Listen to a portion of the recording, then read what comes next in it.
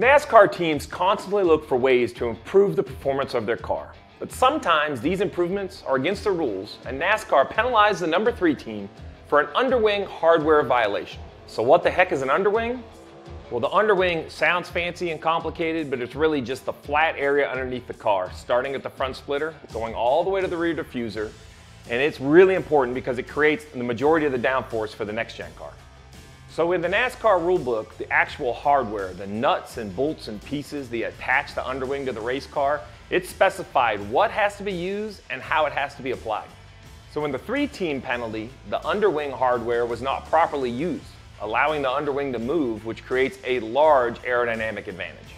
Because most of the downforce is created underneath the car, any movement of the underwing is going to create more downforce. And shockingly, even at a small track like Martinsville, more downforce equals more grip. More grip is going to allow the driver to navigate the corners quicker, being a pretty big advantage over the competitors. Continue to tune in all year long for more NASCAR and next-gen breakdowns.